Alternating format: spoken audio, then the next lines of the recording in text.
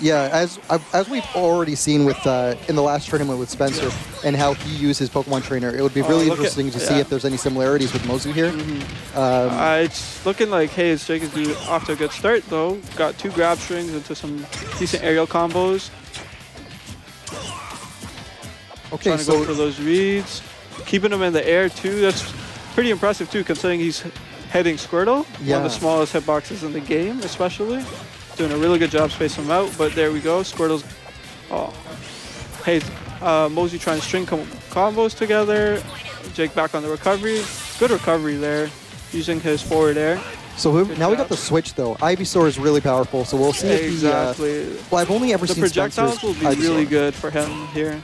Build up some damage, and then hopefully he can bait and punish something. For me, it's like, well, since I've only seen like a Spencer's good Ivysaur, I know that there's so much more than just the side B. The side B is really just to like get you to move. Exactly, but to respect the space. But the up B, where it's like the whip, if you perfectly get that angle perfect, that can be such a major move. Plus, he's got that amazing spike. Yep, right and there it is, Mozu with a remarkable punish on Jake. As soon as he made that switch, I feel like that stock really turned around for him. Yeah, Ivysaur is definitely for building damage and getting the kills. Yeah. The thing is with Squirtle is really good against bigger characters because you can get those combo strings. Yeah. But when you don't have it, Ivysaur is definitely the way to go. I feel like if you can space characters out, you got a lot of disjoints, which is really nice for your hitboxes. Yes. You're not going to be trading a lot. If it was the Squirtle versus, say, a Ganondorf, then I think that he would have been able to build more damage for Exactly. sure. But with Captain Falcon, he's lighter, he's faster. You can get out a lot more stuff that Ganondorf can't necessarily get out of in terms of strength. Exactly. And nice job with the up air combo. Oh, HEYITSJAKE coming right back down. Nice aerial once again. Okay, now we got the switch. I wonder how fast until he uses side B. Oh my god, go just straight for it. Yeah, right. No hesitation. That's what Charizard's for. Instead of Charizard, just call him side B. Yeah. It's like I better switch over to side B. Side B and recovery, that's all you need from Charizard. Oh, nice grab. Forward grab too. Gets the kill, but he was at 200% on the ledge, so it's to be expected. Exactly, even for a Charizard. Yeah. Okay, so now we're seeing Mozu finally getting some combos in. It's a lot harder for him against Captain Falcon, I see. There we go. It's the nice thing about his side B, that invincibility frame. Yes. You got to get multiple hits in, guys, when you're playing a Squirtle, the side being. So multi-hit attacks work well there, but not a lot of other things. At best, you'll stop him. If you get lucky, you actually start damaging him. So keep in mind right now, Mozu still has 2 stocks. Yeah, HEYITSJAKE has 1 stock right now. Exactly. And Mozu's going for everything. Knowing he has that stock lead, he does not care. Oh, I'm surprised he didn't stay at the ledge there. Well, I guess it didn't matter with that with that up smash, but he could have spiked him if he stayed at the ledge and played around a little bit more. So maybe I guess he just wasn't trying to risk it. But Mozu has a really strong Pokemon trainer in this first set that we've seen from them. Yeah, you know what? Personally, with the stock up, I would have like just tried to get the spike because you can do it safely on Pokemon Stadium too. Yeah, and he wasn't at that high of a damage percentage either. Yeah. But the only thing that's really killing him there is a down spike, I'd say, or a stage spike. Yes, yeah. I like one thing I was gonna just say is that I liked how they were both the tan version of the character. Oh yeah. Okay, so we got a character switch up here, a wolf, and we were saying earlier that we are actually not on stream, but we were both saying off stream. We both like playing wolves as well. Yes, because Wolf is just he's such an interesting character. Watch, yeah. I'm glad that he's back. I'm sad that I can't get good with him. It's okay, to each their own. But Mozu having a much better time with Wolf. Yeah, Wolf is definitely the heavier character, I'm pretty sure.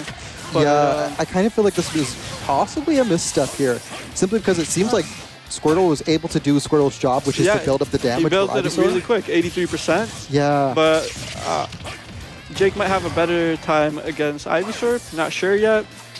Ivysaur's doing pretty well here. But well, we got that little bit of a juggle, but that's nice. That spike though is just pushing him right back down. He's pretty much safe with Ivysaur, so he doesn't have to worry too much. He has a blaster that's 10% from a blaster. Pretty ridiculous if you ask me, but really good for spacing. Oh, air dodge the right way. Nice, he's keeping him in the air. See, that's another thing. Wolves are really good at juggling you or keeping you up there. That side smash from both of them, the wind back, and they'll try to get it. Wow. It's kind of hard to read at times too because of that, but there we go. Mozu with the first stock of the match, but he's at really high percent himself. Yeah, he's got to be careful. Jake just has to get a really nice read off of something, hopefully an aerial or a smash. I'm surprised he hasn't. Well, I guess it wouldn't make much sense for him to switch over to Charizard. Side B, really good. I'm surprised. 148. If he got that at the sweet spot, that would have been a kill. That would have been an instant kill. At 148, it would have been done. Yeah, 100%. Yeah, I think Jake finally remembering that he has the amazing reflector, and what a kill, the down spike off the stage. Switching right back to the Squirrel, got to get that damage back up. Yep. With a character that's easier to juggle than Captain Falcon. There we go. Like I said, invincibility. So all it did was slow Mozu down. Did not actually do any damage to him. Oh, and he fell for that dodge. However, there is a really good way to read that side B. I think Jake just has to be a little more prepared for it from now on when he sees that Squirtle come out. You know what? This is a lot more even than the last one, so I think it actually was a good idea that he did switch over to Wolf. I think it's because Wolf has. I think really he just needed to adjust because he didn't really get to play much against the Squirtle at the start because Captain Falcon was able to dodge a lot of the stuff and DI out of it. Yes. And he already has started to learn the Ivysaur and he kind of realized what he needs to do, what he shouldn't do. I like that he's making a lot of good decisions. He didn't go with the side B to get back up on stage. He went the up B instead. That's a lot safer. I think especially that he has to be. Range. Yeah, he has to be a lot more. Otherwise, there's going to be a lot of lag when he comes down with that side B. Yeah, and we moved over to side B. Yeah, and Jake doing a really good job actually tying up the percentage now. So it's pretty much an even match, but this grab might do it. Yep. Okay. Takes the stock. You know what? It was really smart that when side B was out there, he was just every time side B was trying to do a side B, he was just hitting with the laser. Yeah. It's not Charizard anymore. It's side B. That's all they use him for. It's like if you see a Charizard, get ready to dodge the side B. It's like, but I like that he was just challenging it instead and using the laser to stop it. I think one thing as a Nest main that I kind of want to see from Jake is his reflector has a stall, which is really nice if Ivysaur is really spamming his own projectiles. So that way he can stay in the air, deflect that projectile, maybe make Mozu think twice, but that's it. Oh my god. And you just kind of pushed him out. Into the up B. You just kind of pushed him out with that up B. That was it. A really good job by Mozu, and that's the set. Really strong Pokemon trainer, maybe even giving Spencer some competition. I don't know. Spencer's still amazing, though. Yeah. But